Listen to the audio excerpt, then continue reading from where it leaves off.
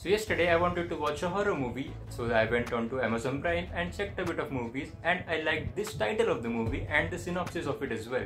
The name of the movie is Don't Knock Twice. Sounds interesting, isn't it? Let's see how it went. So this is the synopsis of the movie. A mother desperately looking to reconnect with her estranged daughter attracts the attention of a demonic witch. So we'll first start with some of the positives of the movie. The best thing that I liked about this movie was the cinematography and the use of background score to support that.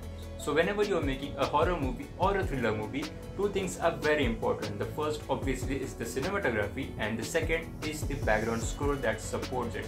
And both of the things in this movie, in the first 5 to 6 minutes itself, I felt really engaging and I really liked it. Though the choices that the characters were making at that point in time, I really hated that. I actually wanted to shut down the movie because of the choices, but I still went ahead because of the cinematography. The second positive that I thought about this movie was the story. I had a bit of mixed thoughts about it because about the last 8 to 9 minutes of the movie, I was thinking everything that the movie was planning to do, it did not do that. Everything the story was leading to, it did not do that. Where was that particular point which that movie focused on and hinted at? But right at the end, it again flipped, and I was really happy that I was proved wrong. Now this is the point where I really like movies, where I feel I am wrong, where I feel I was tricked perfectly by the director and by the screenwriters of the movie. So that is why I love the ending of the movie a bit more. Now coming to the negatives, the story will again come here because the screenplay I don't think was that tight. I don't think the screenplay served the story which they told at the end,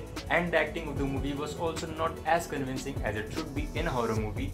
The actors that we are focusing on, if they are seeing a ghost, they should feel the pain, they should feel the horror, and they should be really terrified, and that feeling of being terrified should be translated across the screen and to the audience as well, and that I feel was not done right by the actors.